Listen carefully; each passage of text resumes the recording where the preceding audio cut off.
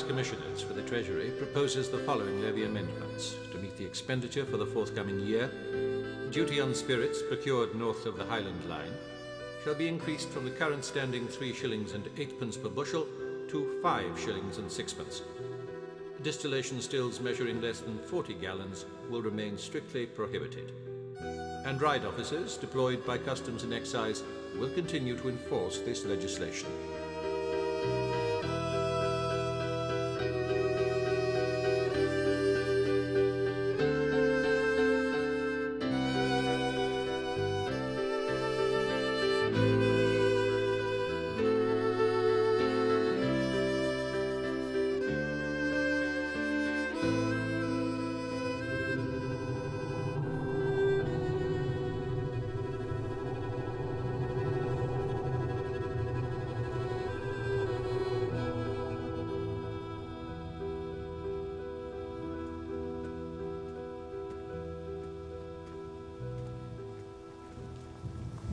Good afternoon, sir.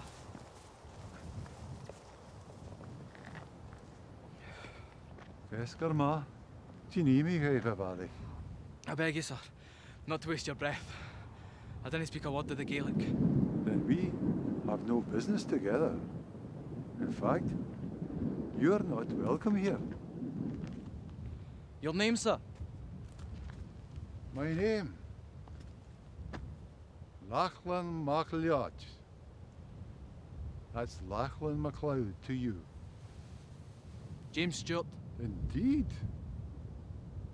That is a remarkable name you have upon you. And what would be a gentleman as finely dressed as yourself, skiting about the heather and getting yourself in the right state? It's awfully rough ground, right enough. Well, maybe you'd do well to stick to the King's Highway. It's not trade, I hope. Trade? Your business. No. Well, aye. Aye, I suppose it's trade I'm seeking. And what have you to trade with? The coat on your back is the only thing you've got worth a look. And I suspect you may be needing that. I have money. There's only 2 men come here with money in their pocket. The Duke and the Excise. I've seen the Duke. And he's a mightier fine head of hair than you have. Well, I'm neither. Gaugers, you're not welcome with the folks around here.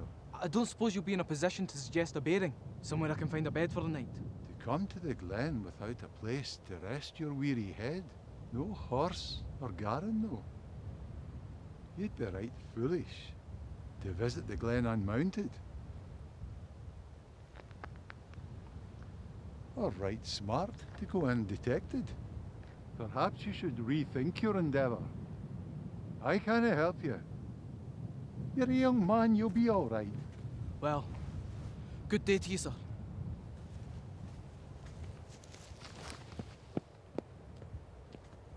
Ah, well, perhaps it is not fitting for me to turn my back on one so helpless. Helpless? Come on, laddie. You'll be requiring a meal and a bed for the night. May the good Lord guide us safely on our way to our replenishments.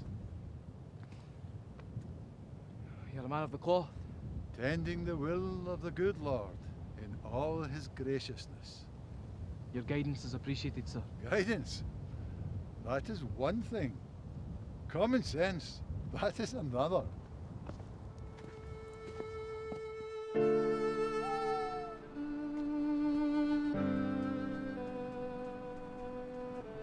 Speak us thou.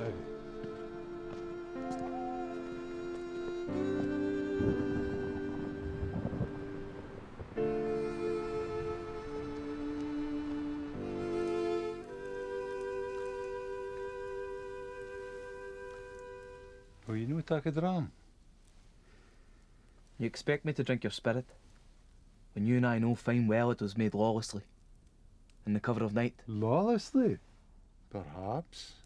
In the cover of night? I very much doubt.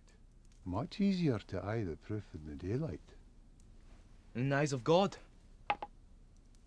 he surely condemns the violation of the law. They are the laws of men, not of God. And we are men. Men who have tended the still, since long before you were born. If they do not wish to pay the duty, they need simply abandon their stills. So you'll no take a dram then? I'll tack the duty. Do you know, Ken, there's a war on? A war? My God, where are you in our hour of need? Do not mock me, sir. All right then. But I stand by my conviction. I see no soldiers at my door. I hear not the thunder of cannon fire in the glen. Jacobin, the war in France! In France? Now, what would a man such as myself be doing taking an interest in a place so far away and over the water? So you object to it? The war? Hath the Highland folk not given His Majesty enough? I pray you, sir, find a family within 100 miles of this place that have not given their sons, their brothers to the fight. Perhaps His Majesty should try recruiting a wee bit closer to home. All that wielding of the silver knife would stand a man well in the field of battle. Treason, Minister. You hang for it. But again, that is the laws of men. Only the good Lord himself may pass judgment on me. Now, sit ye down. You know I spoke only in jest.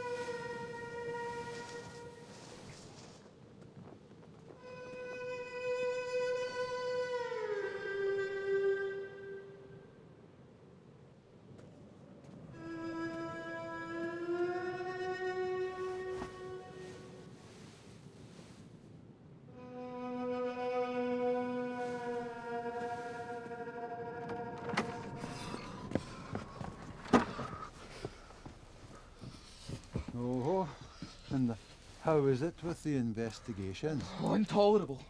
There's only heather and dirt in this wretched place. And did you expect to be dragging still men to the magistrates on your very first day? I believe I will be extending my stay. Of course. Years, I'd wager. You'll have to be in it for the very long haul to stand any chance of catching anyone at all. I have no intention for it to take that long. But if you want us still to take back to Inverness with you, you will work for it. I want 100 stills. 100 stills.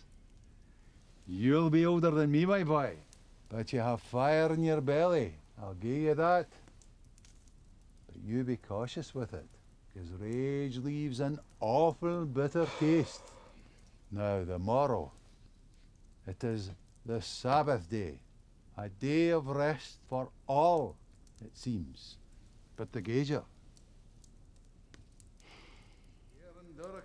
Hoci mar enam, oiche, agus biet am fesker agus an vatin an kiet la. Agus hoorstje vieg aha am meen an ooskichen. Agus korige jalachag et ooskichen agus ooskichen. Agus reinje an taha. Agus hori jalachag eter na hooskichen. Ava fauna. Agus na hooskichen a vaas kiuna an aha. Agus va mar shin. Agus hoektje mar meer an aha neer. Agus biet am fesker agus a vatin an darwa. Agus hoorstje.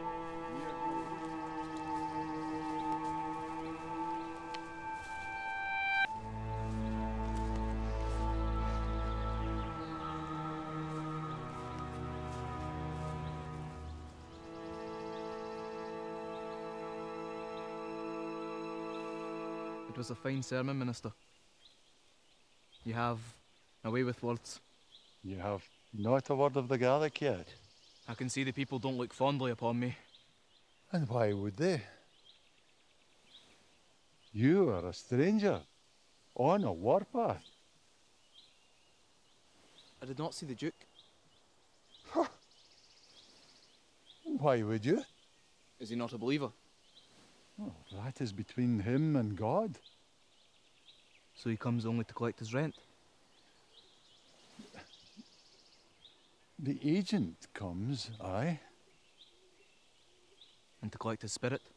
It is one thing sticking your nose in our business, quite another sticking your nose in the Duke's. But he does drink the Peat Reek. How would I know what he drinks? It looks to me like he has other interests to pursue, rather than enforce the excise. And show me a man who does not. With the obvious exception, of course. Insult me at your leisure, but there is no honour in evasion. Oh, but there is honour in confiscation, and honour in impoverishment. So you condone the practice? Does that make me a guilty man? It would make me question your integrity. So, I should keep my parishioners from the still? Of course.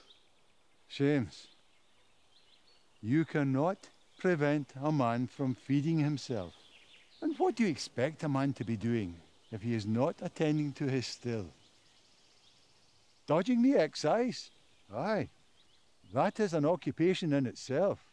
But it's the drink in his anchors that provides for his wife and for his bairns. If he cannot be doing that, how will he make himself a shilling? The Duke would not be best pleased if he was not to receive his rents. And the Duke with no rents? How is he to maintain his residence, his servants' quarters, his light, his fire? And without those things, where is he to take his rest and enjoy his Peat Reek? I'm sure the Duke would cope perfectly well. It is an unremarkable existence here, in the wind and in the rain. Why do you insist on taking the colour from already drab lives?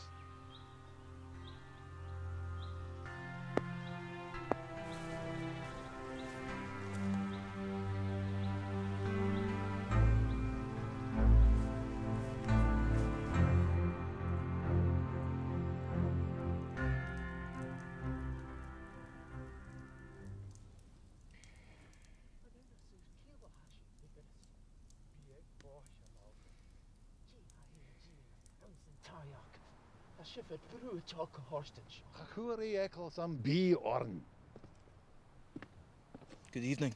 Mr. Stewart, this is Malcolm Robertson. James Stewart. You're a gauger. An officer of the excise. So you're a vile cheat. Malcolm! Are you insane, man? Hath the deal shown his wicked face and turned you sour? Malcolm, another time. I beg you, man, away to your bed. It's Beak Fosh. I'll hae nae worries when there ain't nae bastard gauger 100 miles from my Peat Reek. I'll hae nae worries when he is kicking at the end of a rope. Malcolm, it is the Sabbath day. It is not fit for me to turn any man from my door. You ken for your loyalties lie, Minister. With the good Lord himself. Well, I'll be awa afore my purse is purged. He'll take everything you have, Minister. James, I beg you, man, do not act in haste.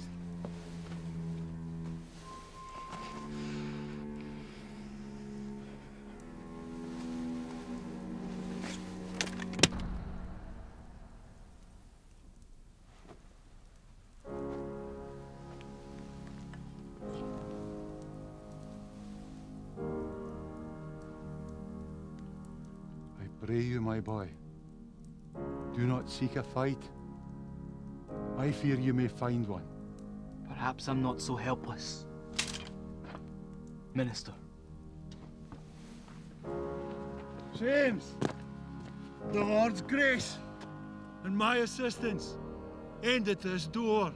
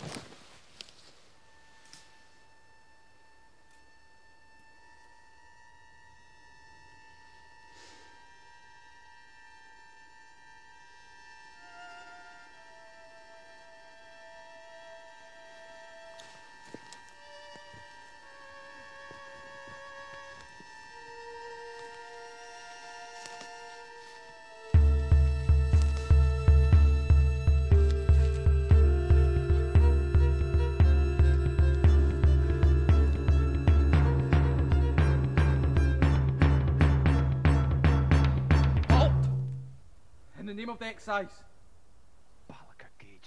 You're under arrest for charges of illicit distillation, smuggling of illegal contraband, and avoidance of the tax. There must be some sort of mistake, Mr. Stewart. I have no Peat Reek. Then what fine elixir draws the sweat to your brow? Holy water. Perhaps the Lord will send you some, if you allow it passage unhindered. There ain't nothing holy in there. You can leave it lashed. It is now property of the excise. From the looks of them scrawny arms, you'll be needing an army to help haul it away. But I didn't see it. Stand back, sir, before you do yourself a mischief. You came armed, Gauger? By order of the excise, I demand that you stand back. Gauger. Do not worsen your plight, still man. Caught with a Peat Reek. It looks like there's plenty trouble already.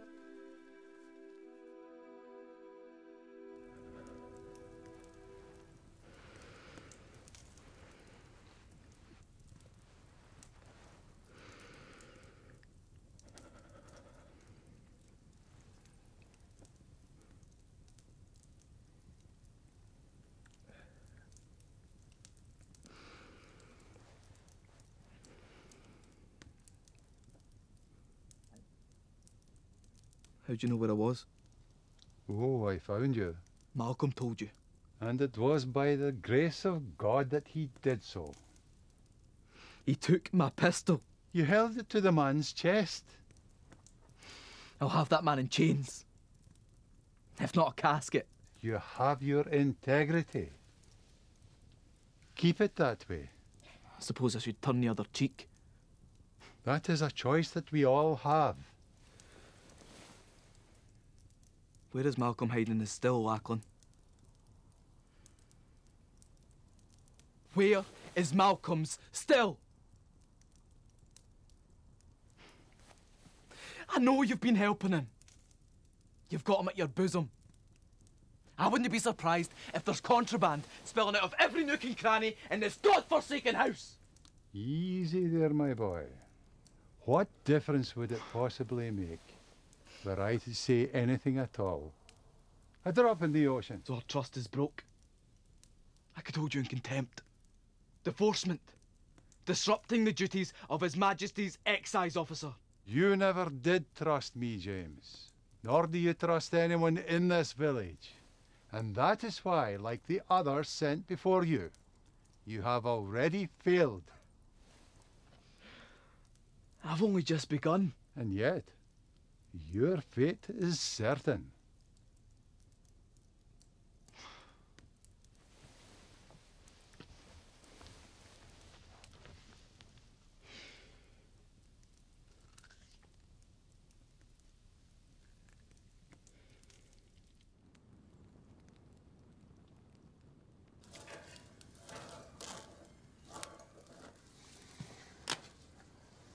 Balaka Gager.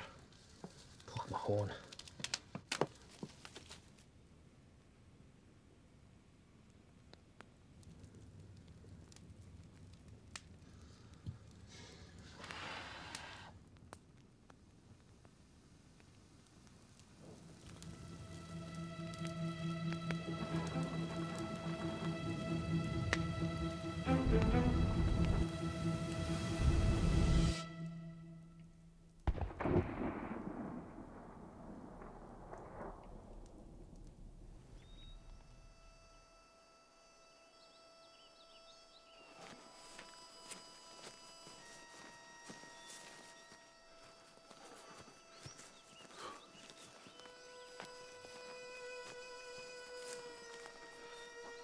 Where are we going, Lachlan?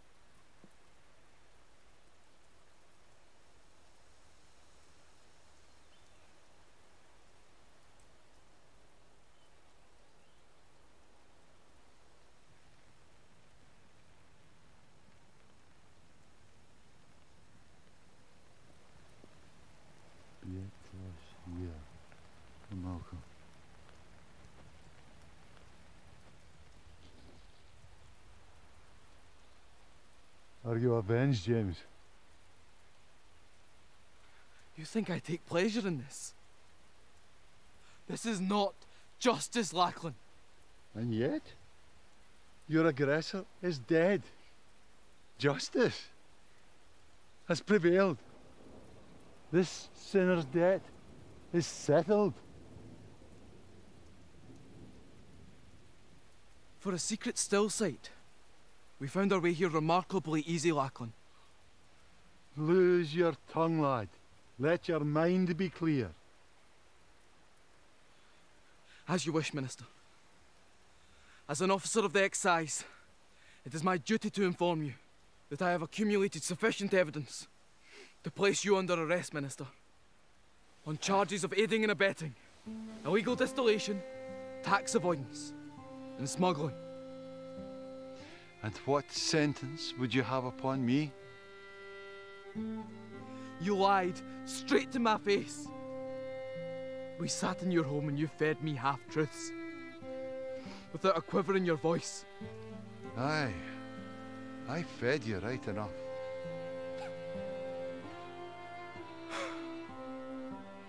So you're admonished. I told you before, Seamus. Only the good Lord will pass judgment upon me.